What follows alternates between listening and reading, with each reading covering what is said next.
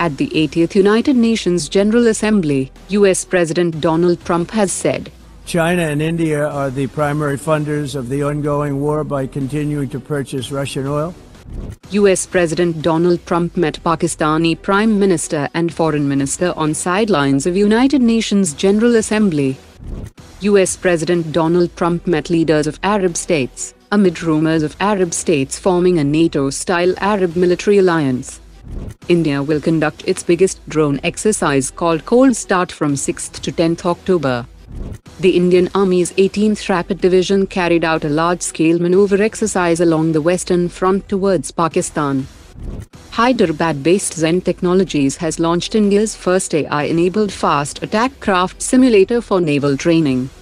PTC Industries has commissioned a state-of-the-art VAR 400 furnace at the Lucknow node of the UP Defence Industrial Corridor, enabling production of large titanium castings for next-generation aero engines, defence systems and space platforms.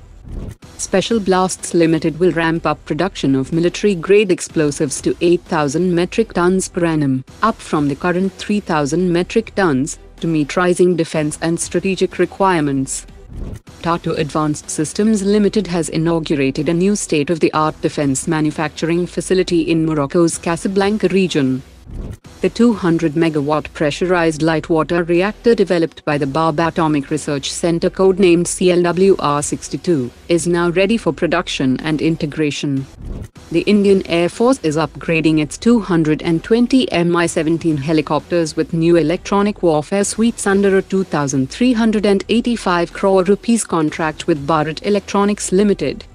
The chairman of Hindustan Aeronautics has confirmed that the company will lease 12 Shehbaz intermediate jet trainer aircraft to the Indian Air Force for evaluation.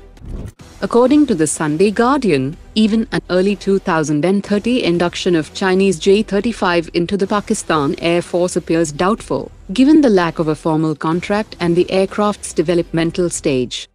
Hindustan Aeronautics has received bids from Israel's Elbit Systems and Italy's Elettronica to co-develop a directed infrared countermeasure system for the Prachand, aimed at improving survivability against heat-seeking missiles.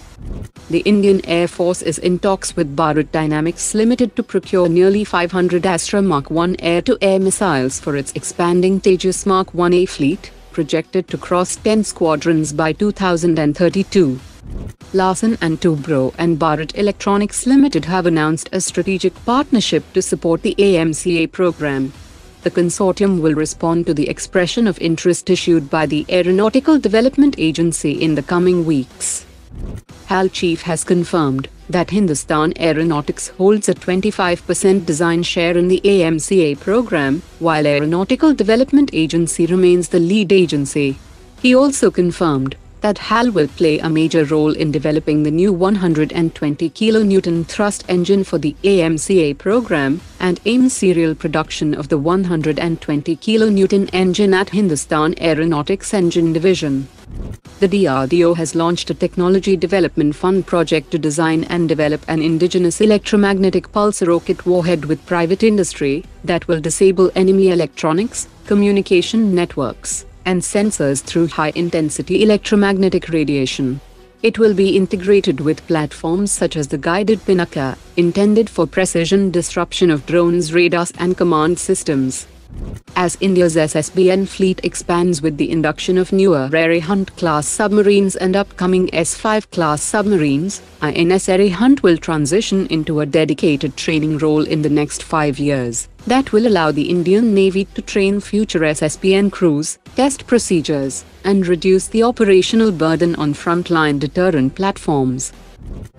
Today's top 3 comments.